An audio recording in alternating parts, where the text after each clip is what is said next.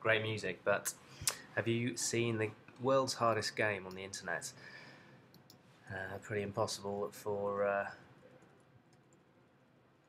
slow people like me to get across, and then you die trying to get to the green area. What I'm going to do is attempt to make my own version of the game in Scratch. So I'm going to get rid of the cat, and I'm going to create that little keep that in the background so I can see what's going on. I'm going to create the little red square. Hold shift down to ensure that your square is in fact square.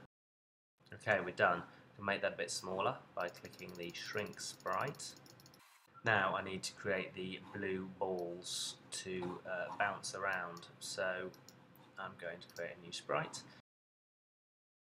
Now to make your red square move, a simple way would be similar to the Pac-Man tutorial I've done before, is to go Control. When a particular key is pressed, let's start with the up arrow, go to motion, point in that direction first, so point up, and then move.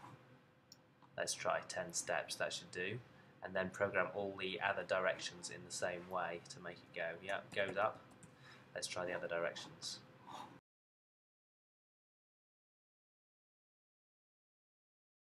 Okay, so now my square moves around, but the blue baddie doesn't bounce at all. Now before I make him bounce, what I'll probably do is make the game environment. So I'm going to create a new sprite. I'm going to zoom out for this and use the straight line to make a simple maze. Hold the shift key down to make a straight line.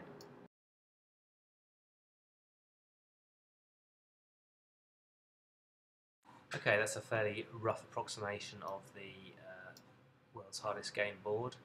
Maybe grow that a little bit and move it into place. You have to be careful to click on the very edge. I'm just going to shrink these sprites, they're much too big. Okay, now this blue sprite here, I want it to glide up and down from this spot. Okay, this spot I can see what it is. It's 77 something. So look here, when I 77 in fact. What I did was I double clicked on that, and that gave the coordinates to the instructions here. So this will save me time. Now I'm going to have some motion. So control when flag clicked. Go to, okay, we'll start by going to a particular spot, going to that spot. Now we're not going to change the Y coordinate, we're only going to change the X coordinate across. We're only going to change the across value. So forever now, just make this happen forever throughout the game. Forever, and I'm going to make him glide. We'll try 1 second. 2. So we're going to change the X coordinate to this one here, which is about -60. I can see on the board, -60.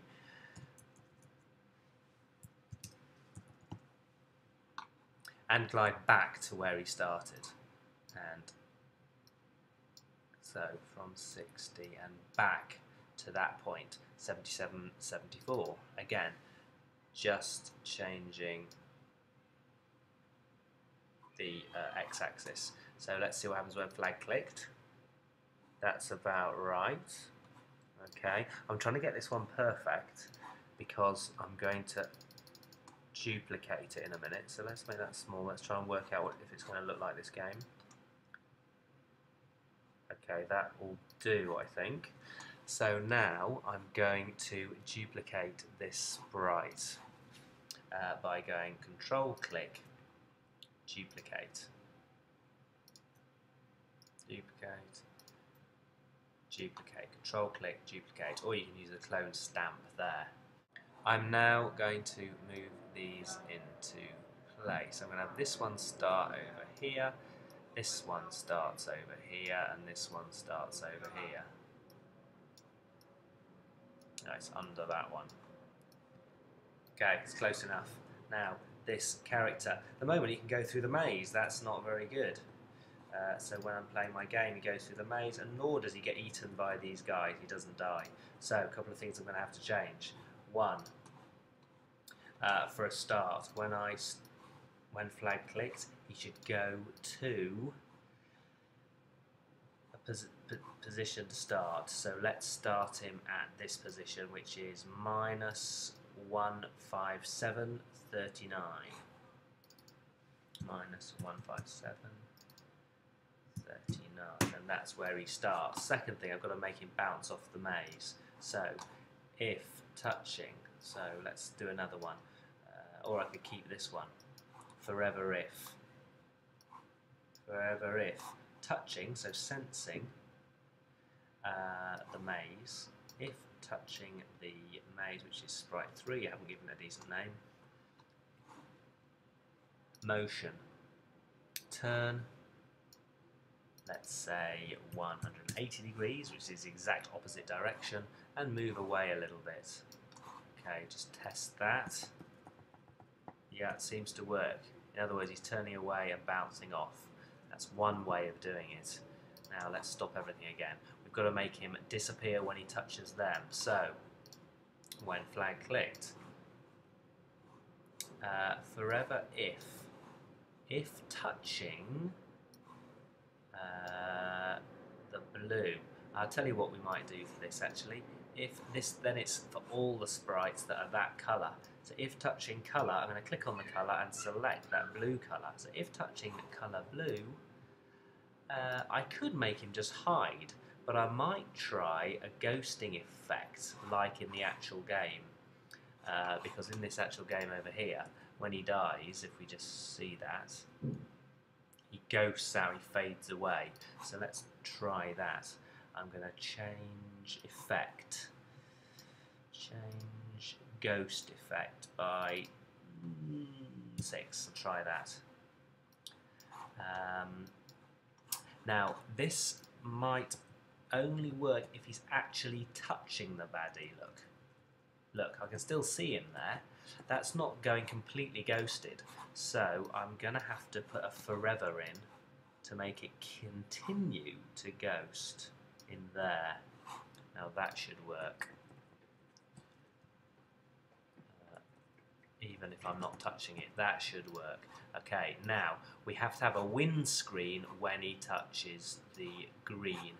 So I'm just going to start by putting another sprite actually. I'll make another sprite as the green area. Let's make a solid green. And when I touch that, I'm going to have a win screen. So let's program my sprite 1.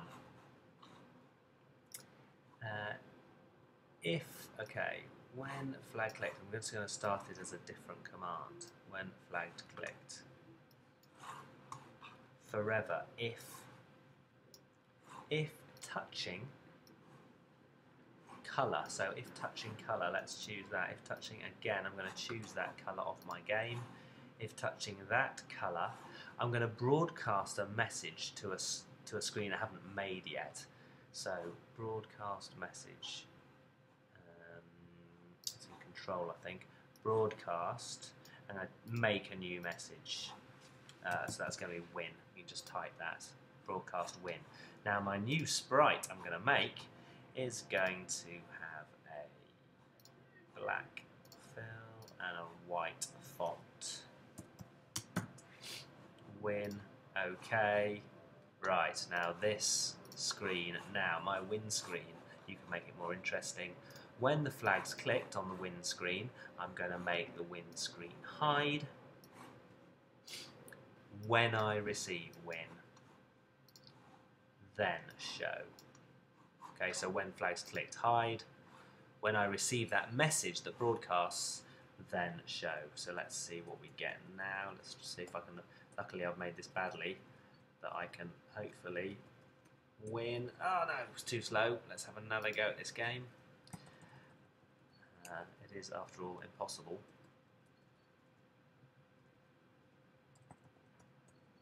Maybe go this way.